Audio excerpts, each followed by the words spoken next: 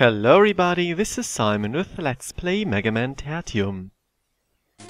Which of the two remaining ones are we going to take today? Maybe the one whose color scheme fits, obviously. He's kind of too big for his frame. Diveman's level is not a level I particularly like, mostly because I hate instant death. I do think it is pretty well designed though. This first section, however, kind of sticks out because it is completely irrelevant to the rest of the level, basically. It is the only time in the game where you see these fish and I feel it's like just an excuse to put them in.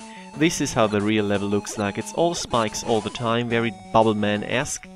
And combined with the somewhat floaty jumping physics of Mega Man Tertium, it is not too fun in my opinion. However, as said, it does have its moments. It also doesn't waste any time to put out the whales. It does waste time, however, with the slowdown, because whenever the 4 projectors are coming down, the engine is really struggling. It does have quite a few new things going for it, which we haven't seen so far in any underwater spike level. For example, this one block tile gap, which you can slide through.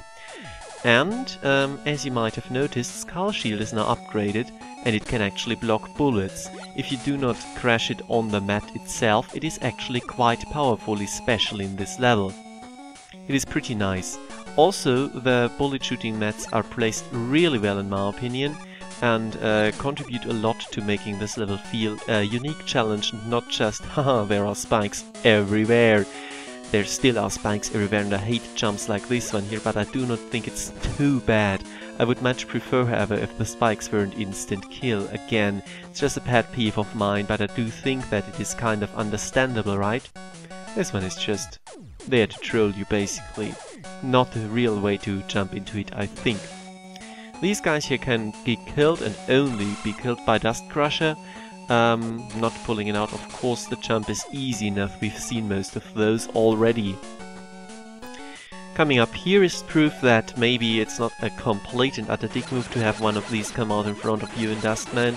The squeezing room is pretty tight, he only gets off one jump. I do not really know if the health is lower than in the NES version, but it doesn't really matter. Second Veil, as inconsequential as the first, it is really not too hard to deal with those guys. You can pump out a lot of damage and I do like that.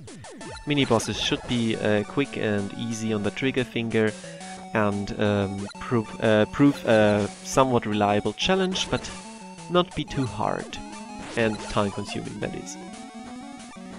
These jumps here, again, not too hard, but you do get introduced to the manta rays at the same time, so it is definitely tougher again than the NES game, but we have come to expect that. The real meat of the level starts now with the rising and falling water, which I've always really liked in the NES, and it's no different here, they do a lot with it. Very fortunate that this manta ray turned around, he tends to do that, but not always, it is kind of strange. Big problem here is that you have to wait out things like here, for example. If you rush that, then you are dead. It's kind of a dick move, yeah. Especially because it gets a real tight squeeze at the end if you have rushed too much. And here, if you shoot too early, the shot will bounce off the mine and the manta ray will get unharmed to you, which I do feel was very much intended. These squeezes are also very, very tight, but at least they are not between two spikes, and you do really want to wait for the water to extend completely upwards before doing all of these jumps here, otherwise you run the risk of the thing happening which just happened to me now. Also, I kind of lied, this is the one level where you do not need rush. I thought you needed it for this section, but I had misremembered. You can actually do this without. Again, taking it very nice and slowly, still the manta ray respawned, and here you should really jump.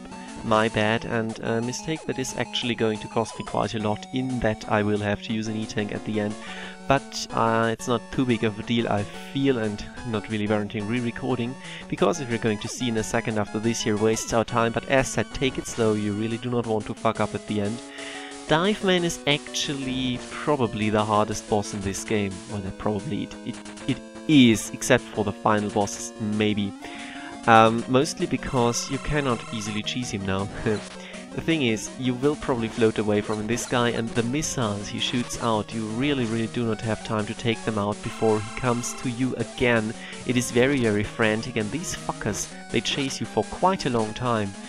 They can be scrolled off screen and despawned, but it really doesn't happen all that often, really not as often as in the NES game.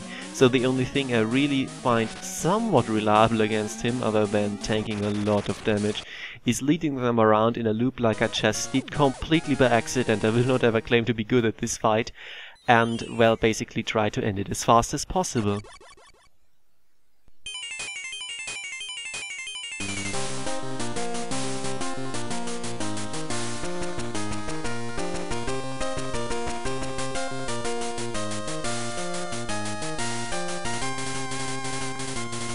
At least we got Dive Missile for our efforts, which as always is pretty good just for the fact that it is homing and it's got a nice newer ability again in this game in being able to pierce quite a few enemies and just fly on. Thank you very much for your attention.